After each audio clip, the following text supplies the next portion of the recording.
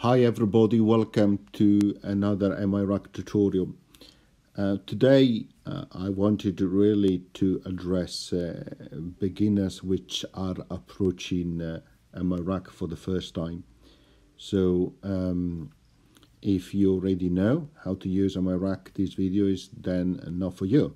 On the other hand, if it is the first time that you're using miRack, you might find yourself in a situation that you don't really understand how to navigate the application. It's fair to say that miRack is a fantastic app in iOS, probably the first of its kind, with that breadth in terms of modules. But the manuals is probably not the strongest point of miRack. Having said that, there are a number of tutorials, many, which you can find on YouTube. Some of mine, of course, under the Sound for More YouTube channel. So when you launch miRack, you are presented with the iOS file system view. And this is very useful, handy, because you can decide which location to use to record your patches. And in this case, I have a location called Sound for More, and inside that I have a folder which is called miRack Patches. And very much this is what is your iOS file systems. So if you know how to use that, you know how to create folders. And I suggest you create a folder on your iPad, and then you also set that as a favorite so that it will appear here.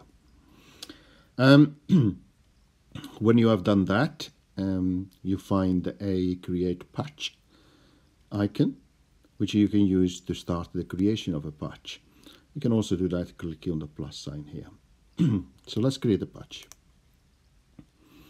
When you do so, miRack will present you with this view. And as you can see, it has given already a name to the patch you're creating, which is here.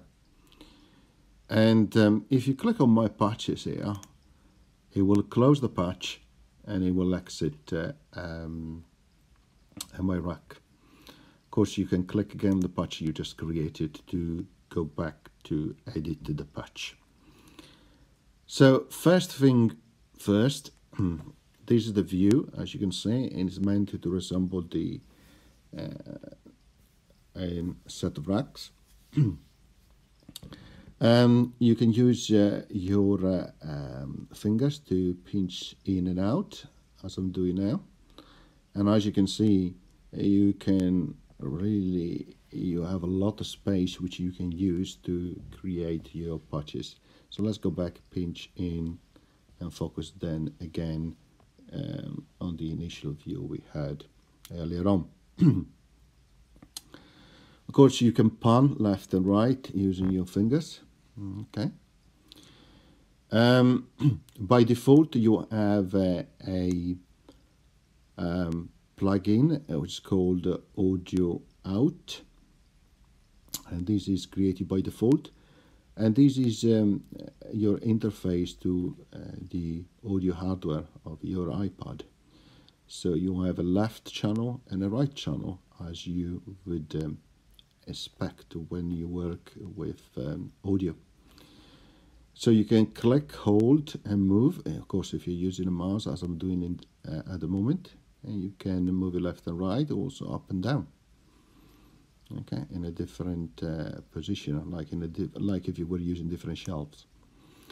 You can double click on it, and here will give you access to the view menu, and also will give you an option to disconnect all the cables. If you click on the view menu, it will give you a basic, probably more a set of notes, really, for that module. In some cases, those notes are actually quite good, and you have, almost like a menu. In other cases, you have links to other web pages where you can find more information about the modules that you're using. In this case, it says it's a MIDI and audio pack. It's an audio output, and it says you normally do not need to add this module manually because it is added by default by the application. So let's click on them. Let's move on. We have a plus sign here. If you click on the plus sign, here you get to a screen where, starting from the top left, you have the selection of packs or tags, which is a different way of classifying all your different modules or plugins which you can use inside miRack. And when you've chosen one, like for example the media and audio, which we were just referencing now, you can then select the module that you want to use. And when you selected it, of course, you can click Add to Patch, and it will be added inside your patch. So, for example, if I want to use an audio in module, I select and I click on the Add to Patch, and here it will appear. Okay, this is a module actually which is used to for IAA only purposes, as it says here. So it will take the audio coming from, for example, from another app using IAA, and that will come through the left and right channel, and then you can connect that to other modules. So go directly, for example, to the audio out. But that's for other tutorial. If you double click on it and you click on manage, you can disconnect the cables, but you can also delete it. So let's click on delete. As you can see, that has now disappeared. And that is similar to clicking on the audio out, viewing the menu,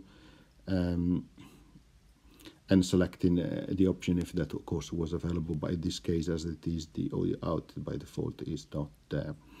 But you normally find that every module, so let's for example add the VCO, when you double click on it, you'll have a manage menu, which will give you standard set of functionality like delete. Next, we have the CPU usage in percentage, which is very useful if you want to understand how your iPad is doing, as your CPU is doing with the patch you created.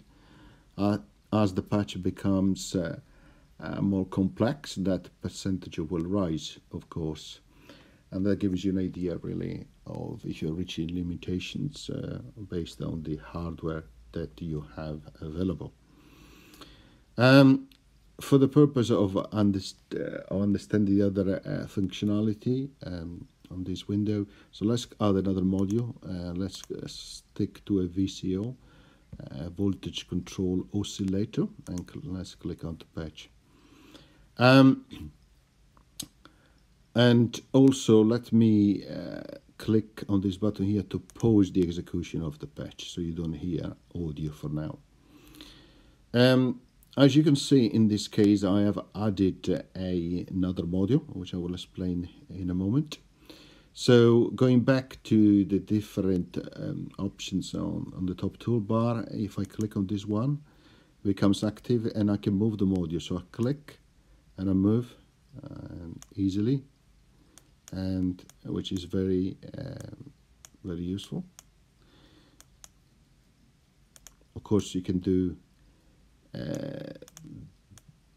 the same without that functionality active, but you have to click and hold, and then you can move, as in this case. If you don't click and hold, then you have an effect of panning left and right, etc. So this is quite handy if you want to click and move just a module quickly in another position, and this becomes also very useful when you have a complicated patch. As you can see in this module, there is a dial which you can move, and you can see the speed to which I can move the dial. Okay, if I click on this icon, which stands for precision, I can actually make fine adjustment.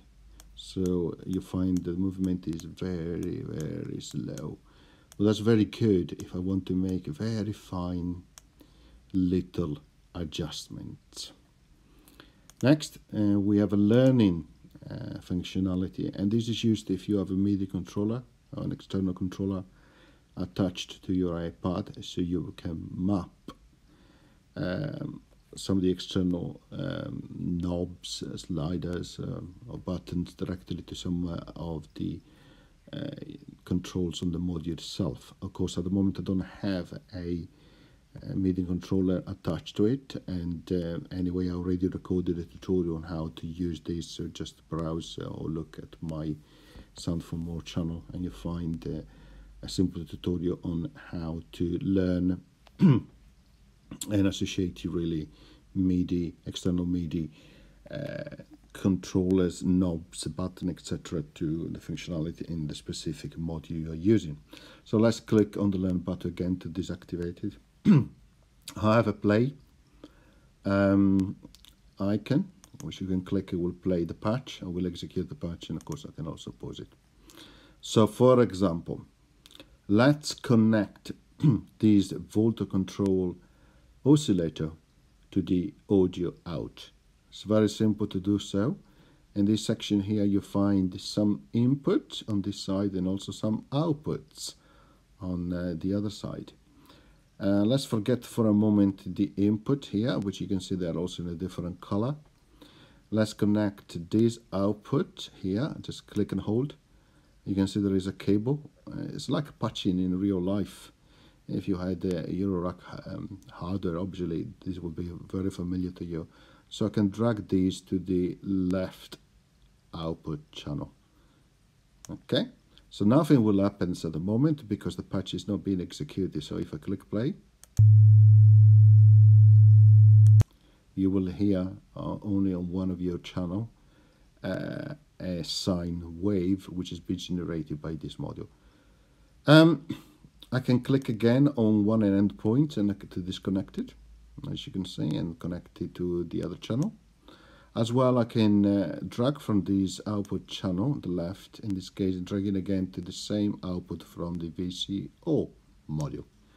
And in this case, I'm using this sine wave output from the VCO to go to the left and also to the right channel.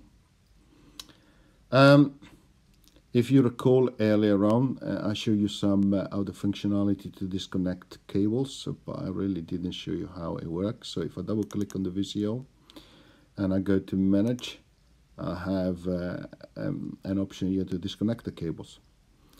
And I have it also here on the audio out, which is a disconnect cable. So if I click on it, you can see I disconnect the cables linked to the audio out.